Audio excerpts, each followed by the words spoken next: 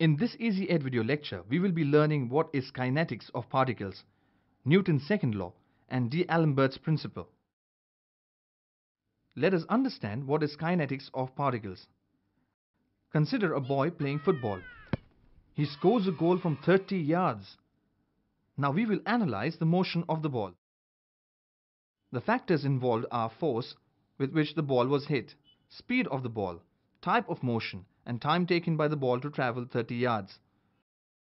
So kinetics of particles involves the motion analysis of moving particle, taking into account the forces responsible for the motion.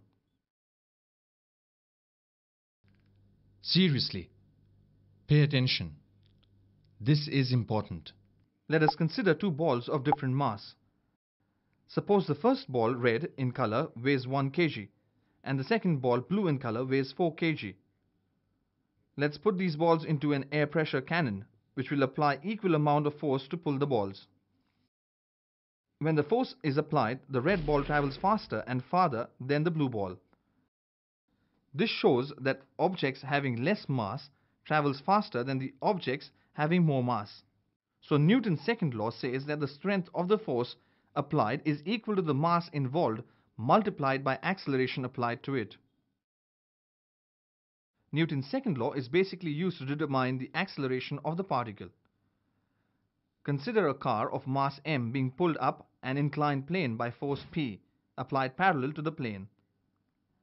Let mu k be the coefficient of friction between the car and the plane. So the friction force will act opposite to the direction of motion of the car, which is mu k multiplied by n, and the normal force will act to oppose the weight of the car.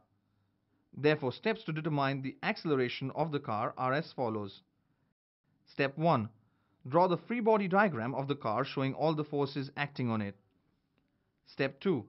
Beside free body diagram, draw kinetic diagram showing m, a vector acting on the car. Step 3. Apply Newton's second law equation in x direction. We get equation 1. Now apply Newton's law equation in y direction. We get equation 2. Substituting the value of n in equation 1, we get the acceleration of the car. Let us apply Newton's second law by considering a problem. Two blocks P and Q are held stationary 15 meters apart on a 30-degree inclined plane. The kinetic coefficient of friction between P and plane is 0.3 and between Q and plane is 0.1. If the blocks are released simultaneously, calculate the time taken and distance traveled by each block before they are on the verge of collision. Now the acceleration depends on the value of coefficient of kinetic friction mu k, angle of inclination of the plane, and weight of the block. Consider a block of weight W moving down an inclined plane of angle theta. Step 1. Draw the free body diagram of block showing all forces. Step 2. Draw the corresponding kinetic diagram showing m, a vector. Step 3. Apply Newton's second law of equation in y direction and x direction. On substituting the value of n in equation 2, we get the general relation of acceleration of block sliding on inclined plane.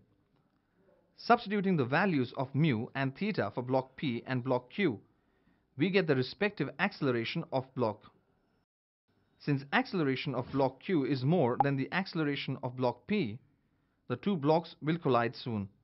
Let block P travel x meters and before block Q collides, therefore block Q travels x plus 15 meters in the same interval of time. Writing the initial condition for block P, using the equation for uniform acceleration, we get equation 4. Now writing initial condition for block Q and using equation for uniform acceleration, we get equation 5. Solving equation 4 and 5 simultaneously, we get distance at which the blocks will collide and the time taken for the collision. Hey, it's time to concentrate now. The only difference between applying Newton's second law equation to rectilinear motion and curvilinear motion is the change in kinetic diagram.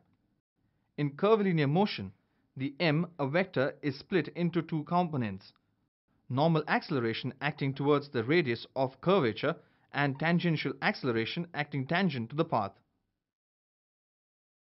Consider a problem on curvilinear motion applying Newton's second law. A bob of 2-meter pendulum describes an arc of a circle in a vertical plane. If the tension in the string is 5 times the weight of the bob for the position shown, find the velocity and acceleration of the bob in that position.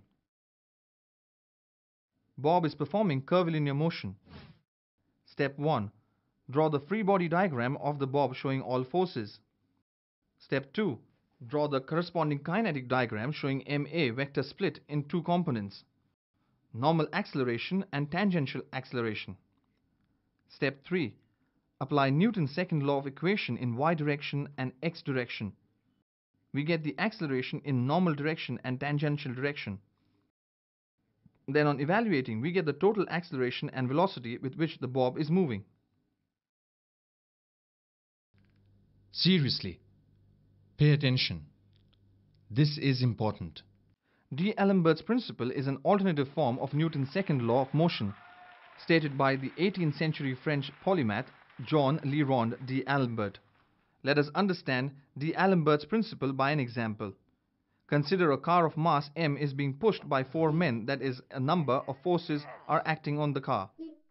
Due to these forces, a resultant force R acts on the car and car moves with acceleration A. Now consider all these forces into one system. If we can apply equal amount of force, that is ma, in opposite direction, then the system will come to rest. Now this whole system is said to be in dynamic equilibrium state as it is not moving. So according to D'Alembert principle, if system is in dynamic equilibrium, then the given equation will satisfy the system. This ma force applied in opposite direction is also called the inertia of force. Let us apply the principle given by Jean Leronde d'Alembert. Consider a block of mass 40 kg acted upon by a force P, which acts at an angle theta 30 degree with horizontal. Due to this force, block is moving with acceleration of 2 meter per second square. Given that the coefficient of friction mu k equals 0.3, find force P. Use D'Alembert's principle. We will consider the motion of block in a system. Inertia force ma is applied in the opposite direction. Therefore, by D'Alembert's principle, summation of all forces and product of mass and acceleration equals 0. Applying D'Alembert's principle in x direction, we get equation 1. Now applying D'Alembert's principle in y direction, we get equation 2. Solving equation 1 and 2 simultaneously, we get the value of force P. Let us take a quick overview of what we have learned in this EzEd video lecture. We have seen what kinetics of particles is by considering a boy playing football and basic terms like force, speed, type of motion, and time taken by the ball to reach 30 yards. Then we have stated Newton's second law that the strength of the force applied is equal to the mass involved multiplied by the acceleration applied to it. In this example, we have taken 2 balls of different masses and analyzed that the ball with light mass travels faster and farther than the ball with heavy mass, which satisfies Newton's second law.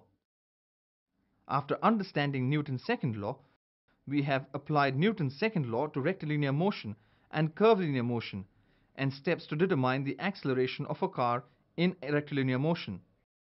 To find acceleration in curvilinear motion, we split ma component along normal direction and tangential direction.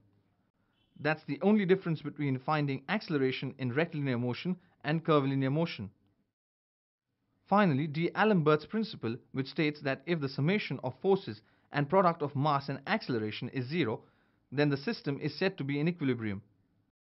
Here we have considered an example of 4 men pushing a car and inertia force is acting opposite in direction of motion so that the system is in equilibrium. So this is the overview of our video lecture.